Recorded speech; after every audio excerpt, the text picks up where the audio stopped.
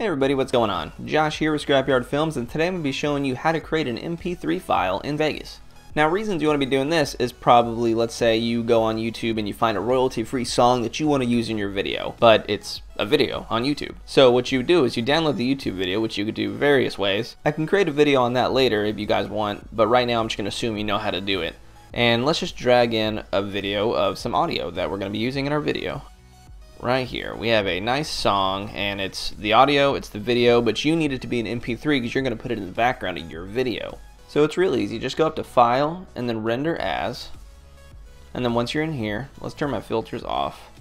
And on the left-hand side over here, we're going to be looking for MP3 audio. Now there's a lot of options to choose. Basically, the lower the number, 64 kilobits per second, the lower the quality.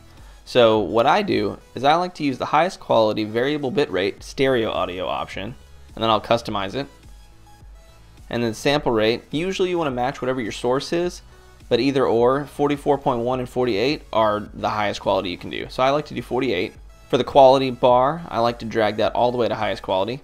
I keep VBR quality at 100, and then joint stereo, I keep that right there.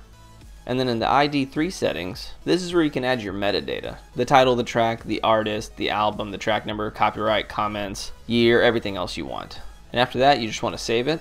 Now I've already saved mine, two different versions, which is 320 kilobits and then the best MP3. This one is best MP3. And so once you save that, rename it background song, and then render. And it renders really quick for MP3s. And that's it. That's how you create an MP3 file in Magix. Hey everyone, thanks for watching that video. If that helped you out at all or if you liked it, don't forget to hit the like button, comment, and subscribe. And don't forget to hit that little bell next to the subscribe button so you can be notified when I upload a new video. Thanks again for watching, and I'll see you guys in the next video.